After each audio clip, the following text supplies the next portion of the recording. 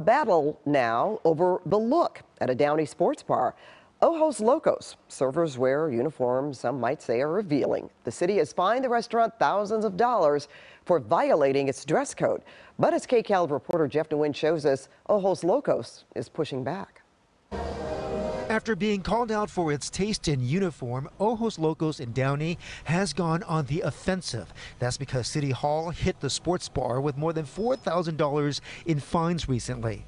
Mayor Mario Trujillo says the restaurant violates a city ordinance that's been in place since 2022. Under the dress code, food handlers are not allowed to bare their midriff, any portion of their chest 3 inches below their collarbone, and any part of their leg less than 3 inches below the buttocks. Male or female, it's just not necessary to wear that type of uniform. The restaurant chain based out of Texas sent us a sketch of their uniform and examples of their servers working at the Downey restaurant.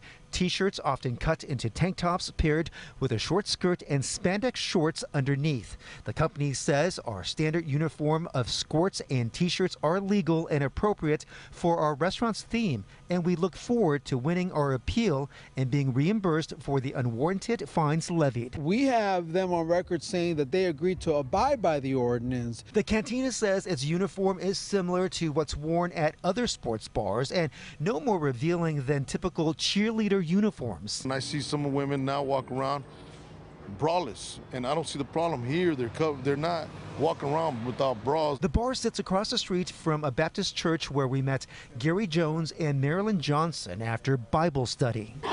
That's inappropriate. Johnson says she previously attended another church in which the congregation took exception to a nearby bar. We prayed for a bar across the street to shut down. Within 6 months, it shut down. I don't see the problem, and if they don't like it and people don't want to be in, I mean, don't come to the place. So far, neither side is suing the other. Ojos Locos had to pay the fines in order to appeal. That process will take place through City Hall, which says the uniforms here will need to meet the dress code.